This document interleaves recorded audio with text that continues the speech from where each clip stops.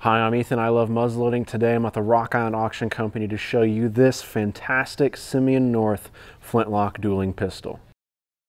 Simeon North is among the most significant arms makers in American history and is particularly known as the first official pistol maker of the United States, thanks to his role in producing the U.S. Marshall pistols for decades in the early national period, starting with the model 1799 pistols.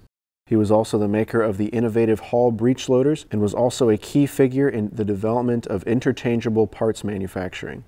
This pistol is similar to other known Simeon North pistols from the late Flintlock era, circa 1820, including prominent examples in the Metropolitan Museum of Art and previously in the William M. Locke collection.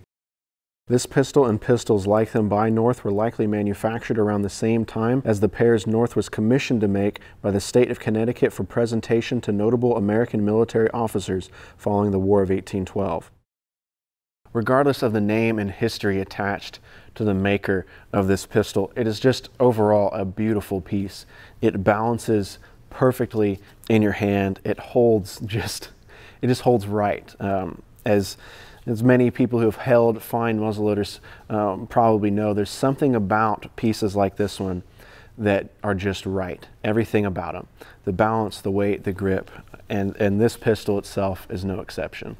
While we have some notes across this pistol, mainly the engraving and the gold inlay, the gold vent liner, and the engraving here on the trigger guard, it's overall a fairly plain pistol. There's nothing, super fancy about this piece, but I think in that subtlety is where it finds its beauty. We have a nice slightly figured half stock on this pistol. There's really not a whole lot of grain structure except for what we see a little bit here on the side plate side opposite the lock. We just have a little bit of grain texture in there that adds a little bit of visual interest to the stock. But because it's a half stock pistol, it's a rather small pistol, there's not a lot of room for a whole lot of detail on this piece. When we look at the grip, we have slightly worn checkering covering up what makes up about a third of the stock, taking away any room for carving or detail there. On the wrist here, we have a nice plain silver escutcheon, and our barrel tang comes back just about to where the safety is on the lock and features some simple floral and scroll engraving. The tang bolt itself here is also engraved, kind of denoting a little bit of that higher level of quality on this piece. Our lock bolt on the side plate side is also engraved. The lock plate features a nice running leaf border going around the edge. The cock itself has some simple floral patterns and has a running leaf going around the kind of beveled edge of the cock up into the screw. Our top jaw features some more plant-based engraving. It's kind of funny, it also kind of looks like sparks coming out of the pan, which based on its location I think is a nice little nod to the ignition source of this muzzleloader. Around the back we have some simple defining engraved lines, and I say simple, not that the technique used was amateur in any way, but just it's a simple accent. They didn't need to overdo it to add some elegance to the hardware here. We see that same running leaf on the front of the frizzen as well. This is a smooth bore barrel, but it mics to about a 54 caliber, common caliber for the time that this pistol and pistols like it were made. Most of the hardware on this piece is pretty matte in color, except for our trigger guard. It is still very bright in areas where kind of an aged patina hasn't taken over quite yet. What I think is interesting and should be noted on this trigger guard is we have our traditional pineapple here towards the muzzle of the trigger guard, and a neat little history fact that I learned from Seth Isaacson here is that the pineapple during this time was seen as a status symbol, and there would be people actually renting pineapples to have on the table at their dinner party as a show of wealth.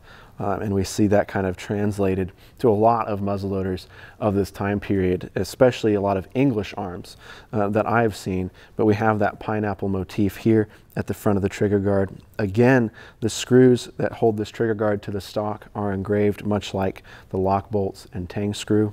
Coming around the crest of the trigger guard, we have a simple kind of coat of arms engraving. It looks like a shield with a cross on it with some floral motifs, and that running leaf border continues around the trigger guard back into this hook where you would catch one of your fingers as you held the pistol. As we head back towards the pommel, the trigger guard becomes very plain, the only note of detail being the trigger guard screw that attaches it to the grip.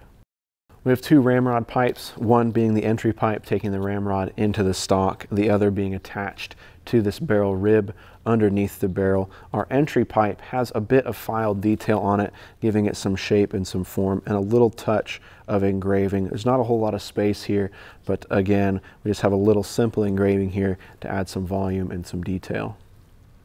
The horn nose cap I really enjoy on this piece. It's a little translucent. It has a little bit of color with it. It's not totally uniform. So while you can't see totally through it, the light kind of bounces around in there and gives us a different color on this overall piece that you don't see all the time. Our ramrod also features a tip here that is made out of horn. Looking at this pistol, most of the detail happens here at the tang and at your breech, which is very common for a lot of muzzleloaders.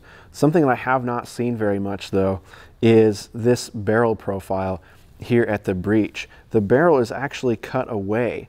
The lock side flat here has been removed an 1/8 of an inch or so back into the barrel to accommodate the lock and the touch hole, getting us, I imagine, very close for our priming pan to our main charge here.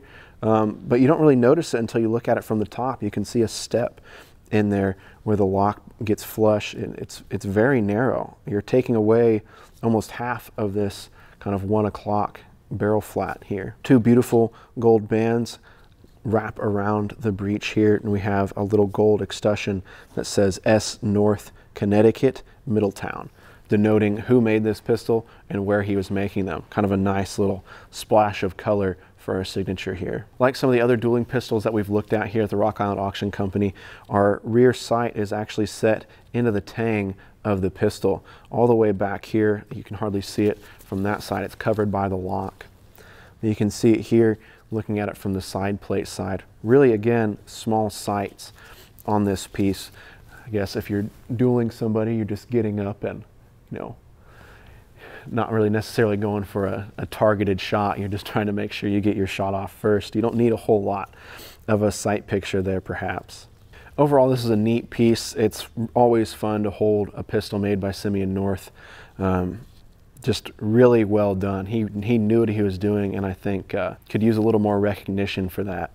This is just a fine, light, comfortable pistol, in my opinion. If you'd like to learn more about this or any of the other original muzzleloaders that we're talking about this week at the Rock Island Auction Company, please visit the Rock Island Auction Company on their social media pages. They're posting a ton of fantastic high-resolution images of this piece and many more as they go through their hauls this fall. I'm Ethan. I love muzzleloading. Thank you so much for watching. We'll catch you next time.